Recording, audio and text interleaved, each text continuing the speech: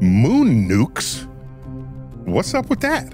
The space race is going nuclear. But we are in the race. We're in a race to the moon. NASA Administrator Sean Duffy expected to announce plans this week to build a nuclear reactor on the moon. To have a base on the moon, we need energy.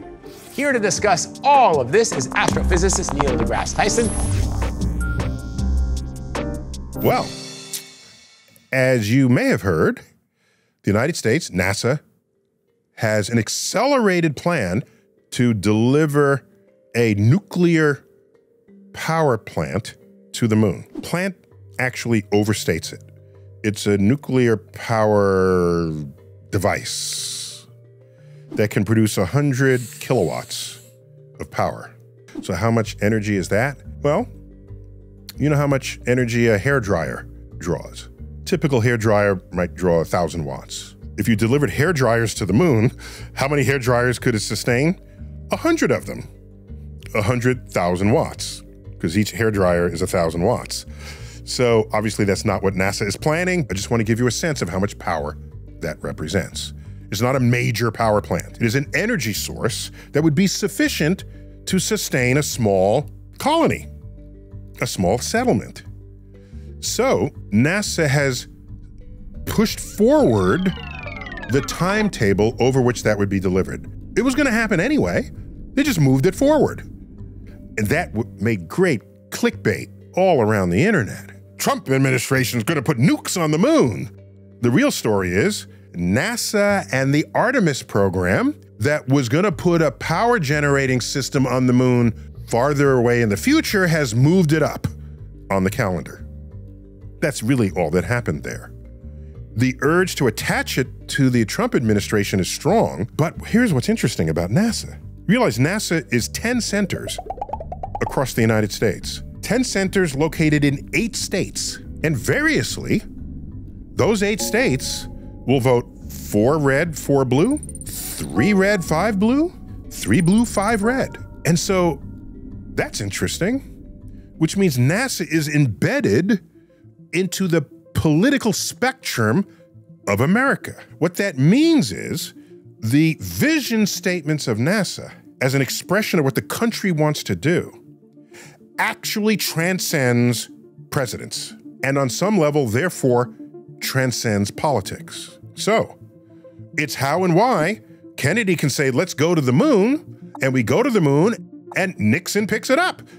And we keep going to the moon until we look over our shoulders and Russia isn't there. Oh, that's why we went to the moon, because Russia was gonna make major leaps and bounds in space, and we had to show them that we were better than the godless communists around the world. These are the driving forces. So what happens in the 20-teens, 2014, 15, 16? China says, we wanna put taikonauts, their word for astronaut, on the moon. China is like our frenemy, right? We're looking over our shoulder, because are they about to be the new world superpower? Economically, socially, culturally, what's going on? So Congress is a little spooked by this, and we say, we're gonna go back to the moon.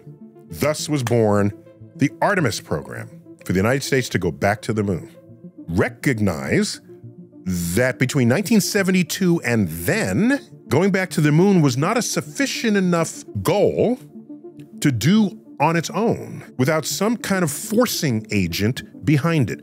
Just the kind of forcing agent that sent us to the moon in the first place. Okay, so now we have the Artemis program. It's a spaceship. The first Artemis went to the moon, went around the moon, came back, landed, but it had no astronauts. That's Artemis 1. Artemis 2 is gonna go to the moon, orbit it, and come back. That'll have astronauts, but it wouldn't have landed. Artemis 3 is going to go to the moon and land with astronauts.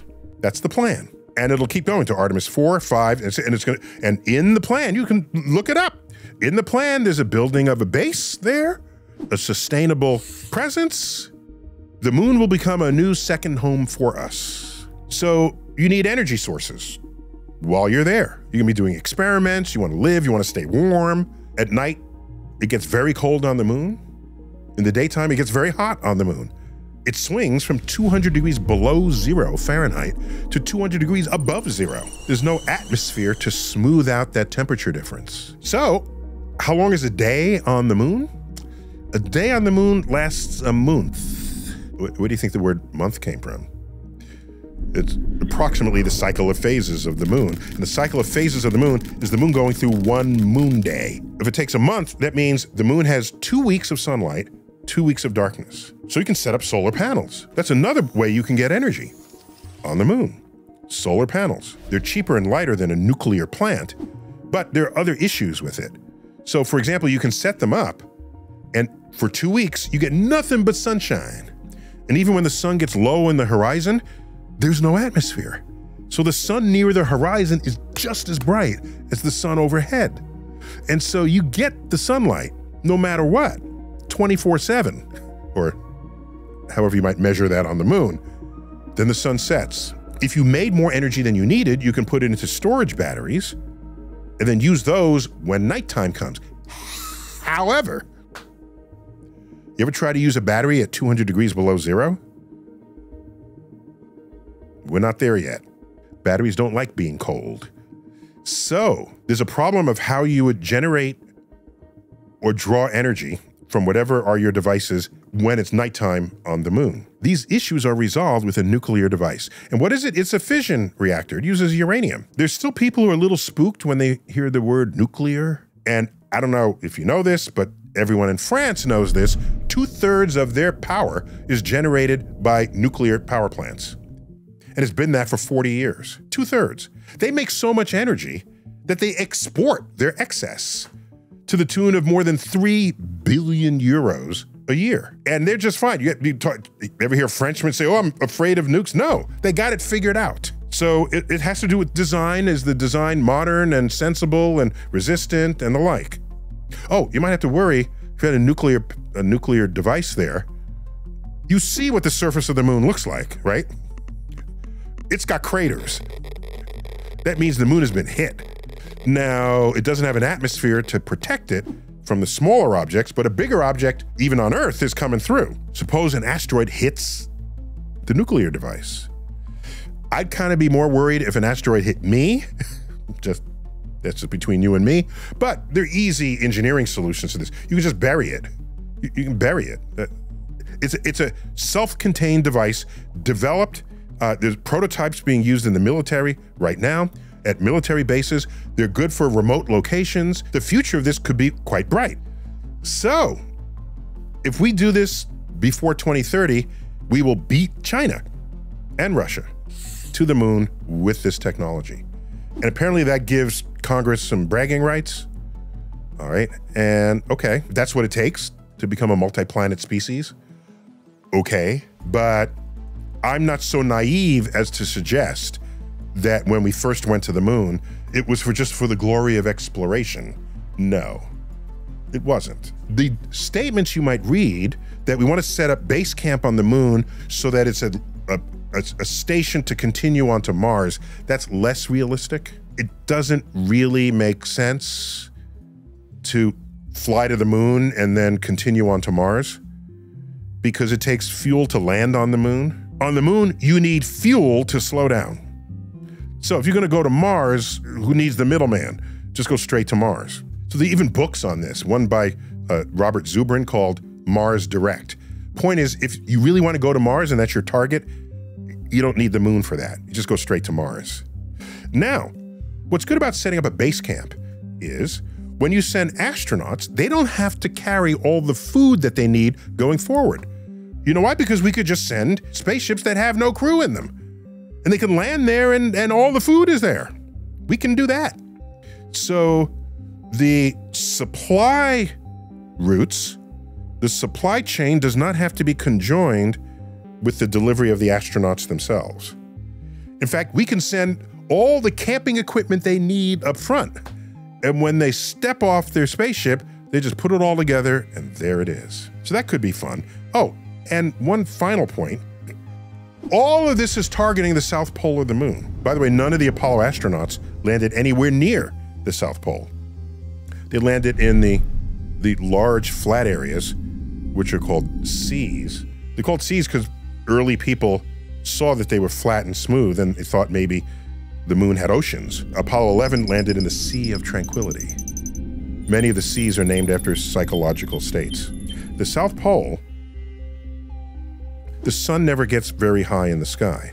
And you have craters with crater rims where the sun never gets high enough for sunlight to reach the bottom of the crater. So that there are places on the moon in the middles of these craters that literally the sun don't shine. So if the sun don't shine at the bottoms of these craters, anytime the moon had been previously hit by a comet, which have high water content, the water molecules sort of drop onto the surface. If the sun hits it, they'll evaporate and escape into space. If they fell into the middle of a crater near the poles, it's a cold trap. And in a cold trap, it is hundreds of degrees below zero and it never gets warmer than that. The water molecules are there to stay forever, for billions of years. So we have billions of years accumulation of water at the basin of polar craters. Water's pretty good. You might want to drink it while you're there, okay? Now it's not just, it's not a bottle in a refrigerator waiting for you to take. You actually have to mine the water molecules out of the surface of the moon to obtain this. So you need a mechanism to do that. But we have very good evidence that there is indeed water there, fulfilling the expectations for it being a cold trap and the moon getting hit by comets over its multi-billion year lifespan. All right, so you have the water to drink. Water is H2O. If you have another machine that can split the water molecule into hydrogen and oxygen, that's rocket fuel. It's one variety of rocket fuel. If you have a hydrogen tank and an oxygen tank, and then you merge them, the hydrogen joins with the oxygen to make the water molecule and is highly exothermic.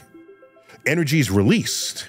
So you could go to the moon, we sent the supplies up front, take the water out of the crater basins, drink some of it, make rocket fuel out of the rest, and now you have rocket fuel to come back to the Earth. In NASA, they call this ISRU, In Situ Resource Utilization. There are no permanent settlements anywhere in the solar system unless you have some kind of ISRU. Later on, you bring up a digital printer. You just dump some lunar regolith into it, like the lunar soils, and maybe it'll melt it and fuse it and turn it into pottery or whatever you need. Perhaps a future 3D printer will get that for you on the moon. I'm loving it. That's Moon Nukes on StarTalk.